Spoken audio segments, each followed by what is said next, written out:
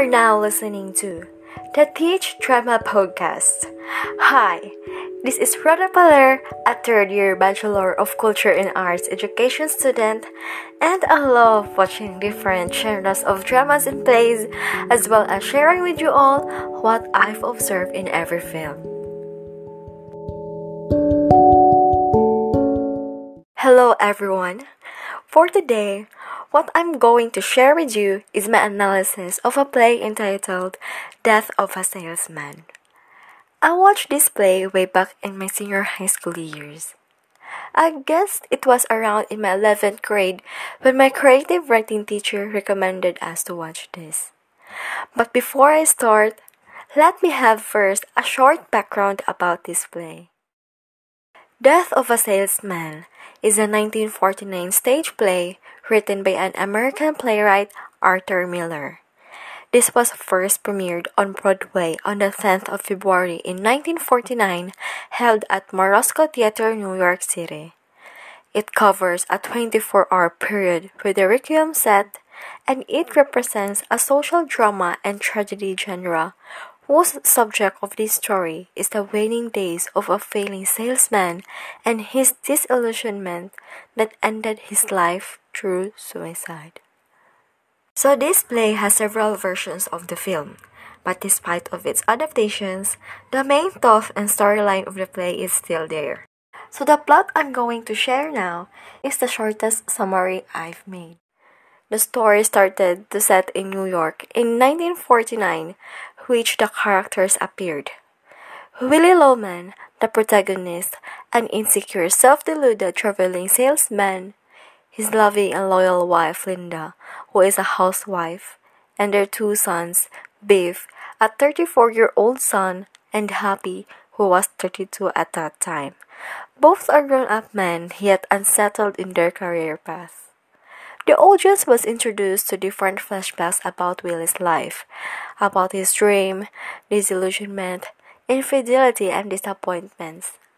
His sons, who were at home at the time, urged their father Willie to speak to his boss to transfer him to the New York City's office, but instead he got fired.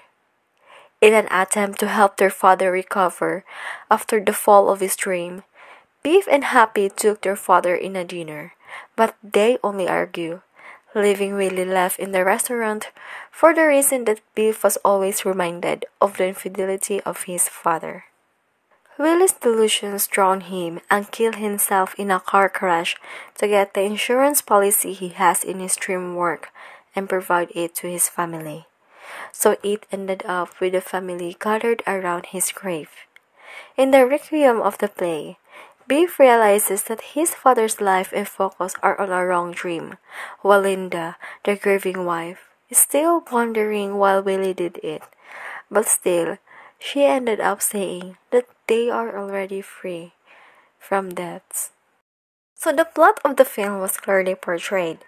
I found this classical story, even at its first attack, very interesting and at the same time challenging. Because throughout the events happened, I always got thrilled and curious what would happen next. What I also love in this play is that the main characters revolve in the whole play excellently portray the roles. That is why it appeared that the storyline came to life. Especially Willie, the main protagonist, portrayed the role like he already experienced it in real life. Since the characters able to give life in the roles, the thought of the play entertained me in a way that it educates and gave me a lifelong lessons and awareness about family. Truly, the main theme and symbol of Death of a Salesman include family relationships, the shortcomings of American dream, and all of its consequences, namely the financial well-being. In terms of their dialogues and dictions, it was clear.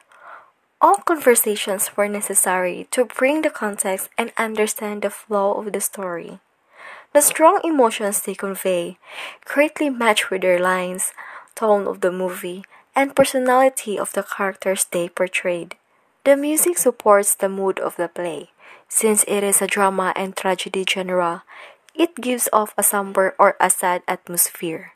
Truly, It aligned to a specific scene where one can be carried away and deeply rooted in the play, especially the characters to put the right amount of emotions in it. Since it was released within the 1940s, it is understandable that in today's era, it is now already out of style. But as an audience or viewer of the film, the visual elements of a theatrical production or its spectacle matches the overall setting of the play.